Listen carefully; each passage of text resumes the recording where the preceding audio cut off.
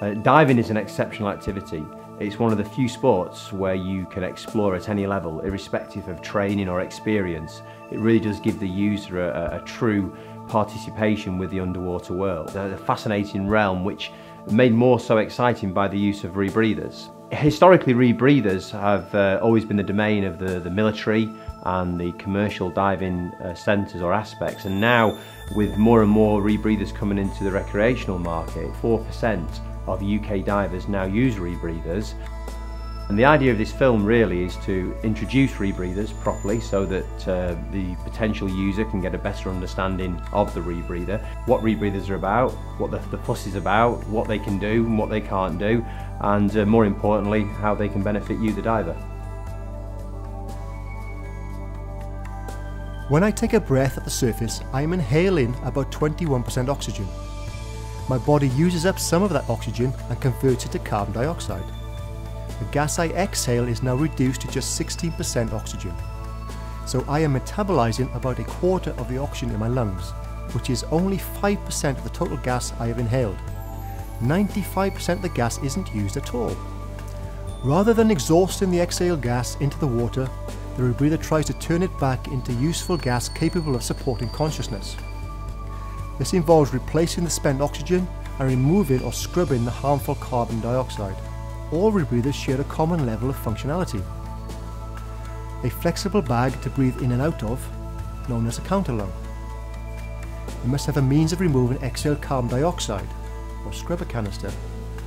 A means of monitoring and replacing metabolized oxygen. By making the most of the available gas, you can achieve longer, deeper dives than with a similar amount of open circuit gas. By optimizing your oxygen level, the rebreather can increase your no decompression time or reduce your in-water decompression obligation, allowing you to spend more time enjoying the bottom phase of your dive profile. If an open circuit regulator fails, you tend to know about it very quickly, that you can't breathe or it just free flows. A rebreather is far more subtle, so it's a lot more monitoring required by the user, hence the systems are there because it can fail in a way that the user may not immediately identify it. And as you go deeper with a rebreather, you've also got to carry additional cylinders to allow for the point that the rebreather may have failed for you. Rebreathers give you the ability to go far deeper, do far longer, deeper dives if you wish to, but the downside is there is a lot more technical planning needs to be done to allow for failures, to allow for team diving to get people back to the surface safely should something go wrong with a rebreather.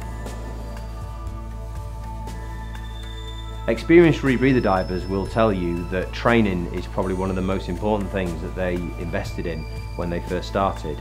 And training, like anything in life, you tend to get what you pay for. And there are plenty of agencies that teach rebreathers, but what it actually really does come down to is the individual instructor. So when you're asking around and talking to your instructor and to your students, also try and get a feel for what that instructor themselves has done and is doing as well. It's vitally important that the person you're going to learn from is actually actively diving.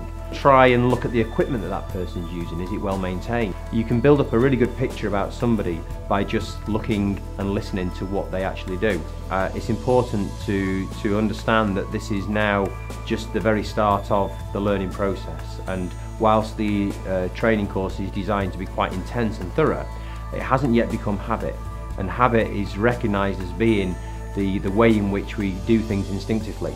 So it's really kind of down now to you as a user to make sure that you do keep practicing your skills, and making those drills and skills habitual is really important for your development.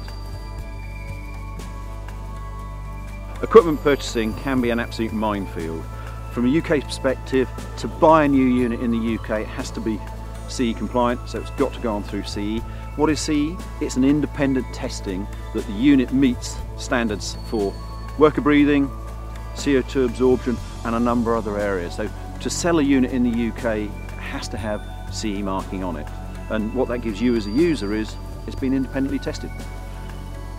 Minefield of second-hand units in the UK. Lots and lots of third-party modifications have been brought in, which may or may not enhance the unit. But if you buy a second-hand unit, always send it to the manufacturer to have it fully serviced before you consider getting in the water with it.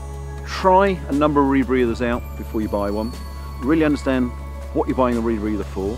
Make sure you're getting the right unit. Don't buy the one that's just got all the bells and whistles on. Make sure it's going to give you what you want for the type of diving you're doing. But do your research, understand what it is you want the rebreather for before you go and buy one. Once you're trained and have your equipment, the rest is down to you. It's time to form a ritual relationship with your rebreather that will allow you a long career of bubble-free diving. For example, it's a good idea to practice a skill on every dive, that way your skills don't become rusty. Pre-dive checks and correct maintenance routines are the most important thing that you can do to reduce the potential for a malfunction whilst you're diving. Make sure you have a checklist with you on every dive. All the manufacturers make them for use with their equipment, and they allow you to systematically prepare and test the rebreather without having to rely on your memory. Rebreathers are starting to emerge now with semi-automated pre-dive checks. Remember though, this is just a part of the process. It's no substitute for thorough routine and understanding on the part of the user. It's not just down to you. Make sure your buddy knows the signs to look out for and also how to help you.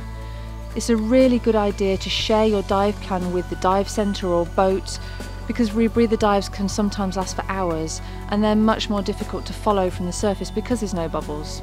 If treated with a lack of respect, or if you allow yourself to become complacent, or you lack the personal discipline to follow diving rules, there is a chance you could end up adding to the sad list of diving casualties.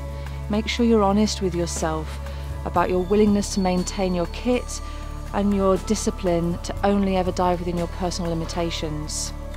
Ask yourself if the rewards are worth the risks. Be correctly insured, and finally, make sure your family understand the risks associated with the sport. For me, rebreather diving was an obvious choice, both professionally and as a hobby. It ticked all my boxes that I required, and what I'd urge you to do is to really think about the type of diving that you're doing, the type of diving that you want to do, and really make sure that the rebreather is the right tool for yourself. When used properly, it's a wonderfully rewarding experience, but please make sure that it is the right experience for yourself.